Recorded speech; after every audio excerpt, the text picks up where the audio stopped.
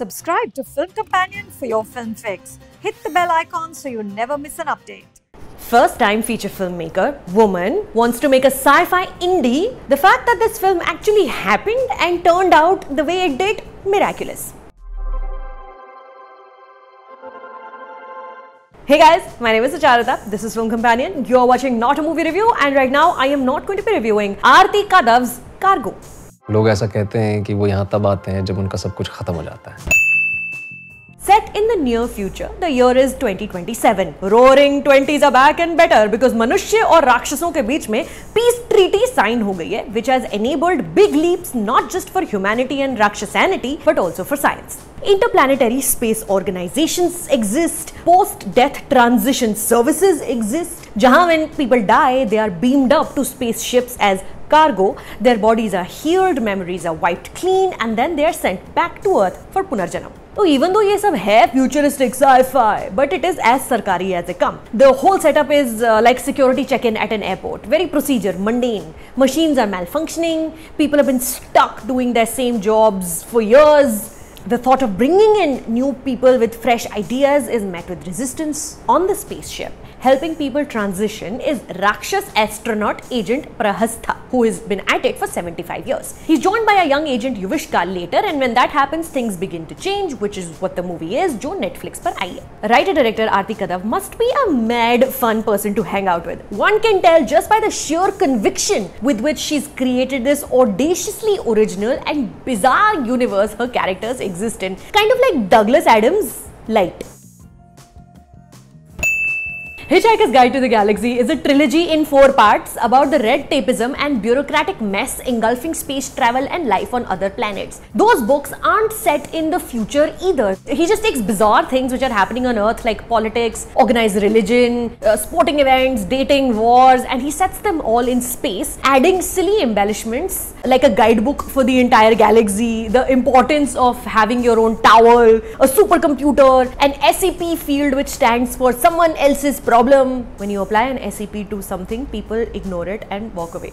So I don't know how much Arati Kadav is inspired by Douglas Adams, if at all, but Cargo 2 has flashes of cheeky but extremely poignant takes on human behavior like that. Prahastha, the character Vikrant Massey plays, in Hindu mythology, this name comes from the leader of Ravan's army against Ram. In this film, there's also a character named Ramchandra, a popular reality TV show host who claims to solve all your loneliness troubles by moving into your house, eating your food, and literally invading your life. The spaceships are called Pushpaks, which, as everyone knows, was Ravan's flying aircraft. Prahastha's handler, played by Nandu Madhav, is named Nitigya, literally translating to the knower of policies. There are so many deeply insightful little details just scattered across Cargo, used for comedic effect. For all राक्षस लोग puberty के time पे सबकी bodies में अपनी individual unique powers ना develop होते हैं. The knower of policy has the power to vanish, but only a little over 86%. Part of him is still visible to everyone.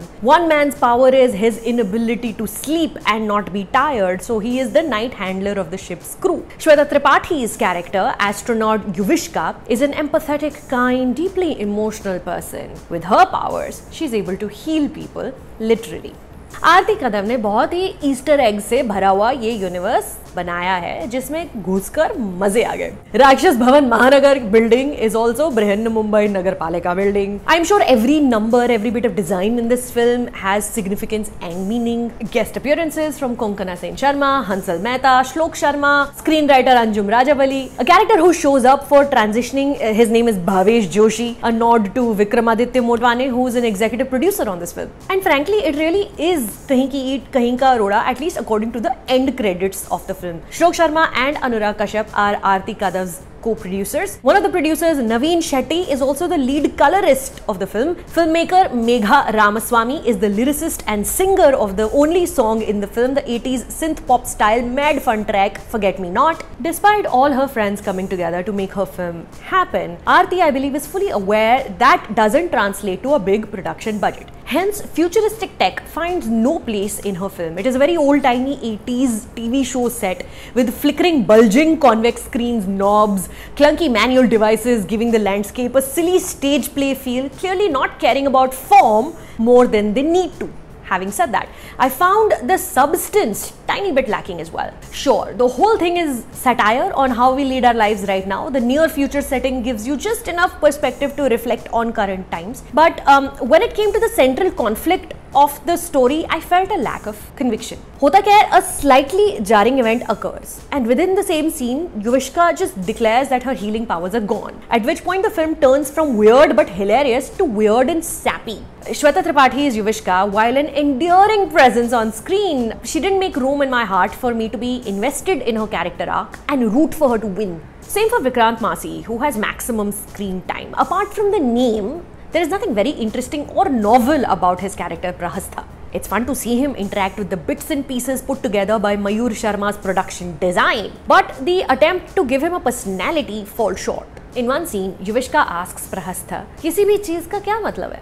यही existential सवाल is the sensibility of the film, the outdated toy-like tech included, कि nothing means anything. लेकिन फिर भी, Arati Kadav has envisioned a future in hope. It's not very far away and doesn't need very modern tech or advances in science. Smartphones work on spaceships, which are propelled by what look like giant fuel-efficient rubber pumps. The Earth has laws against gender discrimination. We're using science against generational andhavishwas. Cargo is a small but stupendous flight of fancy, actually brought to fruition, and isliye we absolutely must watch, share and encourage this film as much as possible. Catch it on Netflix to get away from the world for a bit. Pun very much intended. So on a scale of 1 to 10, Cargo is 634A. Is the number of the pushpak Prahastha is in charge of. I don't know what that number means. If y'all have any ideas, bataiye comments mein. Subscribe to Film Companion and come see me on Instagram.